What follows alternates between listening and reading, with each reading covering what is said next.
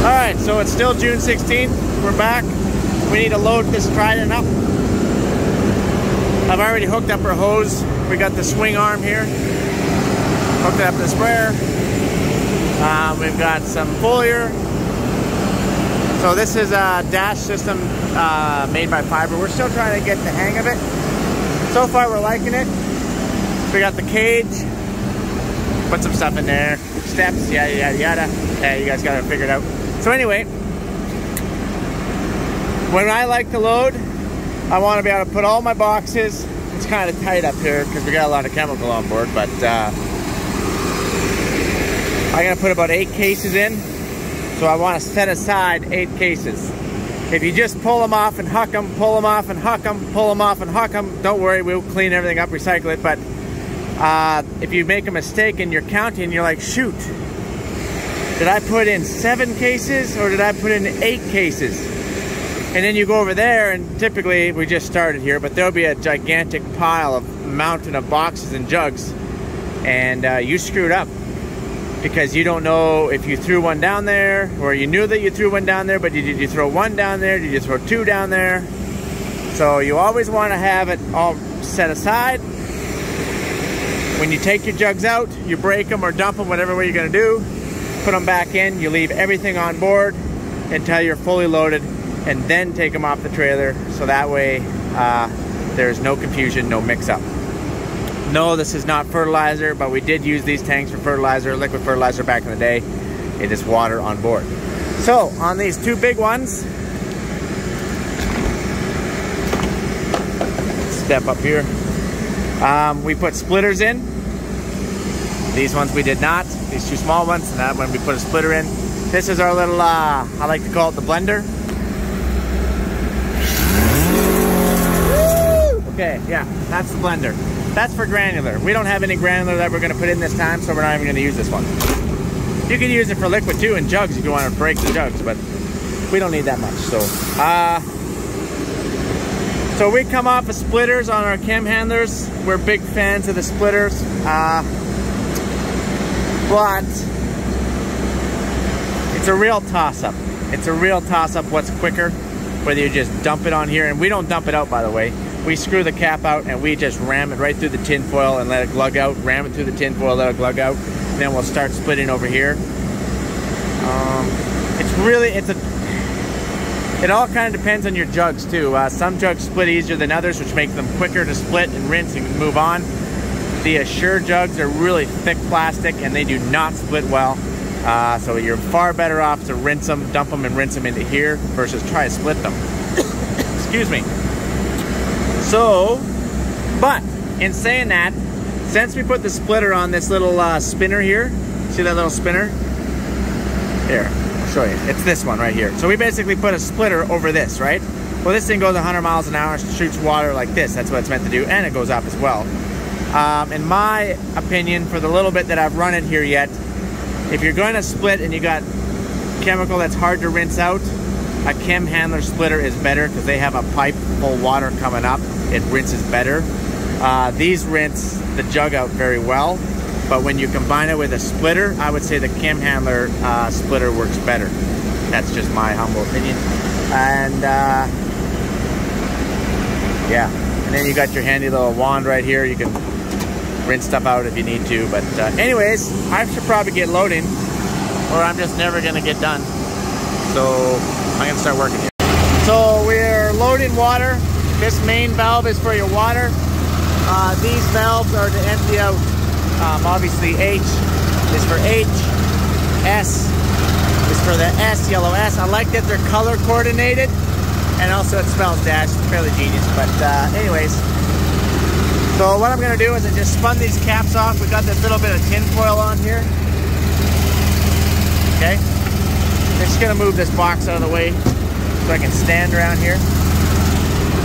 And I'm just gonna, okay, hold. All right, move it around. We haven't had any issues with the tin foil falling in yet. So to glug that one out, then you grab another one.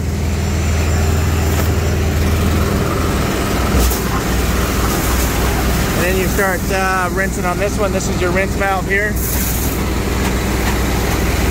I gotta get my gloves on, but I can't video while I'm doing this, so These jugs break very easy. They're like 2,4-D jugs. Okay, we're good here. Take this one off. Oh yeah. Start rinsing on this one. Start rinsing on this one. Take this one off. Throw it over there. You want to be kind of quick with it. Okay, just gotta move on here. Grab this one. Split it. Yep. Start to rinse it. Can't do that yet. These are done. Take these ones off.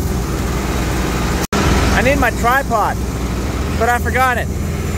Just like my my big power bank, I forgot that too. See, I told you guys, I can't take more than just my phone. I forget it. So there we go. We didn't lose any of that tin foil. It's still there. Okay. We got some chemical in there. I'm gonna put these jugs back in here. This one's done too.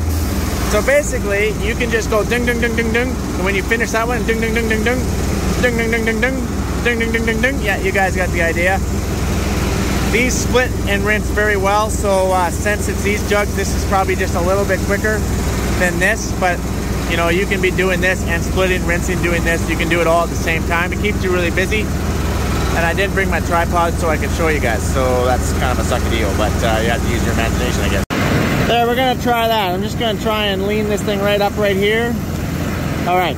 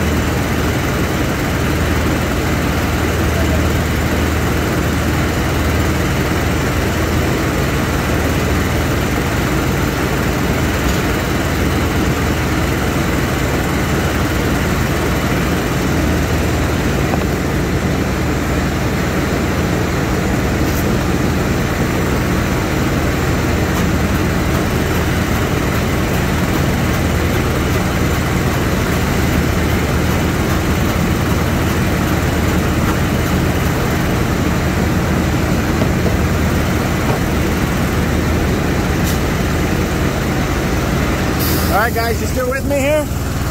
Okay. So all the chemicals in here, let's take it out, shall we?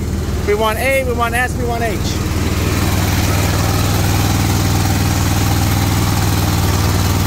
Put a line here, that means that it's sucking out. If I pull it all the way, it's gonna rinse and suck. It is, it's all going down. Let's close these lids. Just gonna get ready for the rinse mode. Let's start rinsing it. You also gotta make sure you don't fill up too fast. We're at 1,500 gallons already. You gotta be careful. You gotta make sure you get all your chemical in. Tuck this stuff down here. Might put one more jug of 2,4-D in. Shut these off. Shut our rinses off. Take a look. What does it look like? Huh, okay, so far so good. Still draining it down. Still draining it down. Awesome. That one's empty. Let's rinse it down a little bit better here. That was just about empty. Get in there. Okay, this one's good. Turn it off.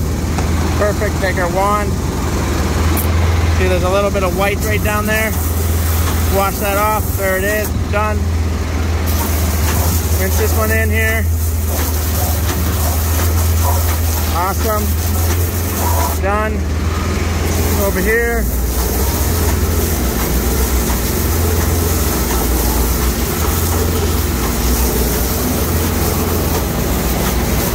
Done. Okay. It's all in, you guys. Put those up there. We're loading full water. That's it. All right. Probably also mention that when these ones are done their rinse, it does a better rinse job versus the split, especially on this one. A cam handler split would probably do a better job, but this definitely does the cleanest job. If you just drop it in there, let it spin out, it will definitely rinse the jug the best. All right guys, and just like that, we're done. We're unhooked. Pump shut off. Remember, this thing's run by air as well, so we have an air compressor on board right here. We do have a big air tank that we can mount on here, but we just haven't got around to that yet. So, okay, it's time to get to work. Oh, I should shut my light off. By the way, I do like the light. Awesome feature. I'd probably put more on though. And I think I'd probably put 2 arms on, one on each side. But anyways, let's get to work. Just thinking about the loading, if I was to do it again, I would, that's a plugged run by the way, yes, that's what we call a check strip. Anyways, if I was to do this whole dash system again, I think what I would do is I would put 2 arms, one on each side of the trailer, and then since there is 4 of those loading containers, I would just go one big one, one small one on with an engine and pump self-contained on the right side, and then I would take the other big one and the small one, and I put a pump and everything self-contained on this side. So that way I could load 2 sprayers at the exact same time with 2 completely different products. Now, technically, you still could do that out of 1 pump. You could be mixing up someone else's load, like a Sure over here in the far 2, and then you could be running Octane Trident for your Derm over here in the other 2. But if you by accident, accidentally sucked a little bit, just a little bit, if there was any seepage between valves, you would have a catastrophe. You would dump in a grassy chemical for lentils into Derm, or vice versa, and you would have to just basically dump out 2 sprayers because you just ruined a lot of chemical and a lot of money. And that is a risk that I am not willing to take. I'm willing to take a lot of risks. I will ride on drills, I will try and wing walk, you name it, but I will not risk that. So anyways, so I think, and the reason why is because there's a sprayer going by right there. I think that might be the Apache, I'm not sure. Anyways, he's spraying lentils with a Sure. So that's a grassy chemical. We're just going out there for the grassies. And we got other sprayers spraying Odyssey, and they got their own self-contained chem handlers and units. But so we got a Sure. We're spraying lentils and Derm at the exact same time in the exact same location. It's just how it happened to work out. And it would be nice to be able to use one trailer and have 2 pumps, 2 arms, 2 self-contained units, and that way you never have to worry about any cross-contamination. So I think if I was to do it again, that is definitely what I would do, and I'd put a few extra lights up there. Yeah, I definitely like the system. I think there's just a little bit of room for improvement, so that way it would fit our needs here on our farm a little bit better. But yeah, I like where it's going. So anyways, I'm done with the loading video. So adios amigos.